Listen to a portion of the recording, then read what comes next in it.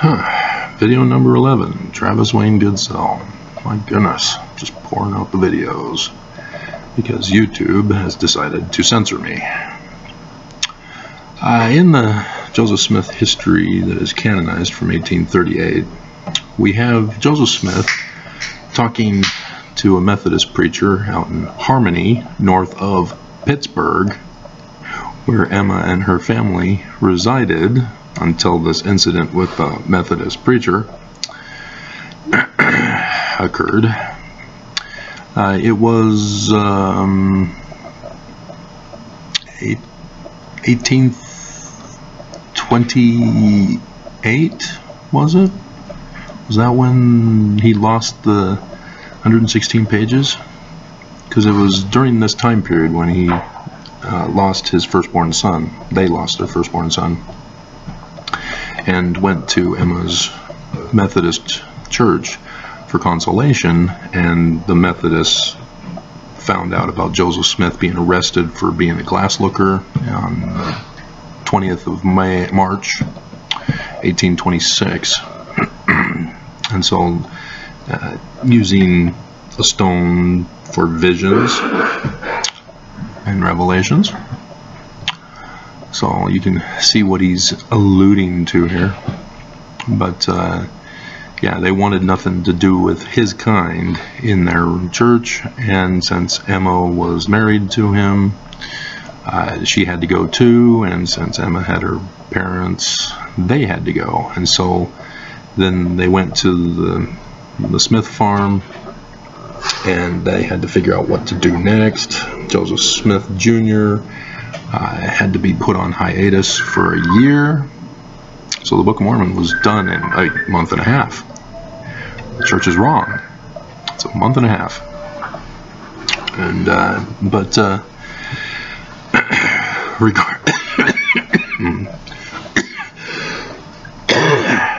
regardless of the real church history, because this is not the real church history, it's labeled church history. And so this is learning of the Jews' Messianic literature, if you're wondering what it actually is. And so the Methodist preacher tells Joseph Smith concerning his first vision, dream, not literal, that Joseph says, "I was greatly surprised at his behavior," talking about the first vision. "He treated my communication not only lightly, but with great contempt, saying it was all of the devil, that there is no such things as visions or revelations in these days, that all such things had ceased with the apostles, and there would never be any more of them." So since Joseph Smith, who's had visions and revelations for the church?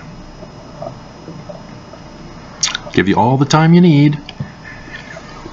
You can go back all the way to Brigham Young if you need to. I even did a book on it, labeled it wrong, but it was right because everybody was buying the book. And frustrated that it wasn't what they were expecting. But that was back in the days where I was publishing a book a day. But yeah, not a single president of this church from Brigham Young through the Dark Age period from 1887 to 1923, the Dark Ages of Mormonism, and especially not since 1923. The closest was Nelson attempting to say that he had a visit from those from beyond the grave, beyond the veil, the two little girls that he slaughtered on his operating table, and went and told their dad after the mom had already died, and trying to coerce him to come to church to pay tithing. Oh, dear God, leave that poor man alone. But yeah, he would not say that he saw them. He said he felt their presence, which makes it even more of a con.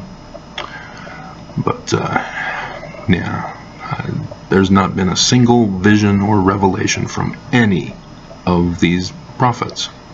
And Joseph didn't have them either, technically. It's not literally true. But yeah, he does give prophecies, though. He prophesied Brigham Young would have him murdered. Fulfilled. True prophet. Sorry, ex-Mormons. 19 July 1840 from the Joseph Smith Papers. I was just like, holy crap!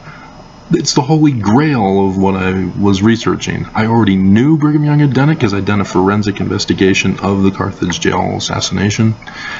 But to see it in writing from Joseph Smith himself, dear God, it's like I didn't even need to waste my time with all that study and research. Should have just read that one alone. Done. That's the Cliff Notes. And it was held back by the church. So yeah, I mean, all of the visions and revelations have ceased with Joseph Smith. That there would never be any more of them until restoration, maybe. Man like Moses, one mighty and strong. He's got different names. His actual name is Emmanuel from Isaiah. So somewhere out there, beneath a pale blood moon. Yep. Gotta watch my videos if you're gonna understand what I'm talking about.